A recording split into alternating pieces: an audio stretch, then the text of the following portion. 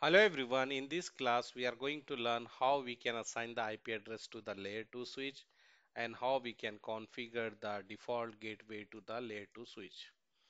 And we can take how we can connect the router also. So if you see, I will take this router.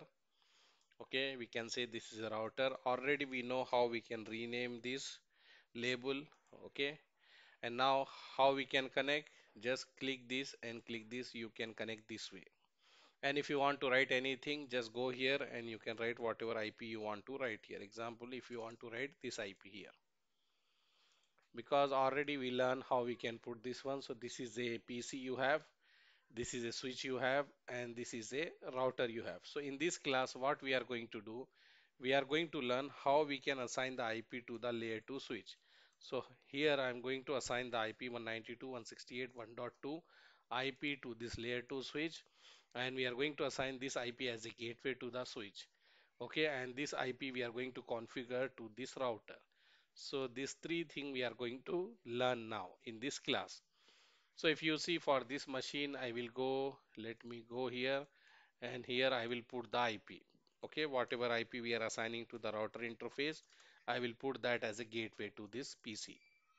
So gateway for this computer will be 192.168.1.100. This will be the gateway for this switch and also gateway for this computer. So now let's go to this router first of all, and I'm going to configure this interface. If you want, you can move like this here and you can take this CLI of the router. First you need to write no, and then you will go here in the enable and you will change the name of the router by using the command host name. After that you will go to the interface fast ethernet 0 by 0 and you will write the IP address here, IP address 192.168.1.100. Whatever IP you plan to assign, that IP you are going to type here.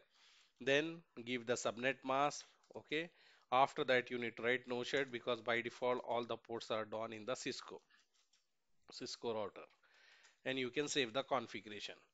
So first thing we done, how we can assign the IP to the router. With this method we can assign the IP address to the router interface. This one is finished.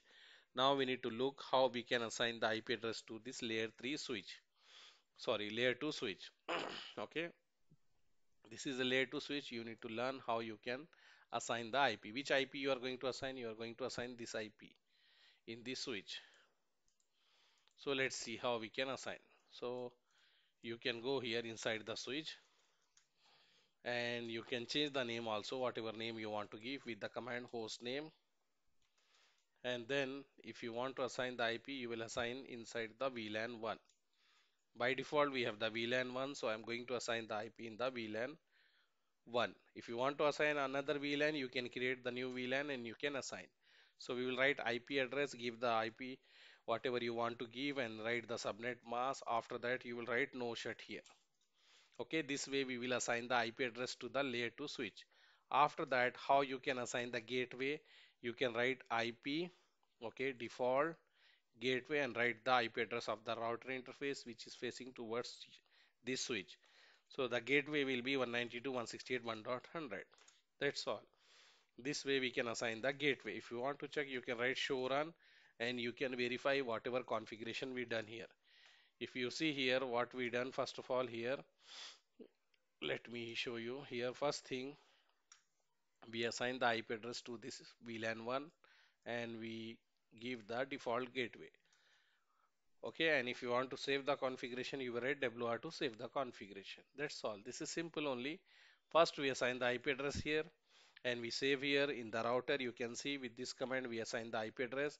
With this command we change the name of the router, and here with this command, which command we can say, with this command you assign the IP address inside the VLAN, and with this command you change the name of the switch, and with this command you assign the default gateway. Okay, so this is simple only. What we learn in this video, we learn how we can assign the IP address to the router, how we can assign the IP address to the layer 2 switch, how we can configure the default gateway, okay, and how we can change the name of the switch. That's all. We learn this in our this video. And if you want to ping from this computer, go to this, click this and click the command prompt and write here whatever you want to ping. Example, if you want to ping the Gateway you can write ping 192 dot, okay, 192.168 dot, what I can give, one, sorry, 1 dot 100, and see, ping, we ping and reply is coming. So you are able to ping the gateway. And if you want to ping the switch also, you can ping, right, whatever the IP you give to the switch. So you give IP to the switch is 1.2, right? This IP we assigned to the switch. So you can ping, reply is coming. So your connectivity is good, no issue. You don't have any connectivity issue because you are able to reach to your gateway and you can see, you can ping the gateway of your switch. That's all.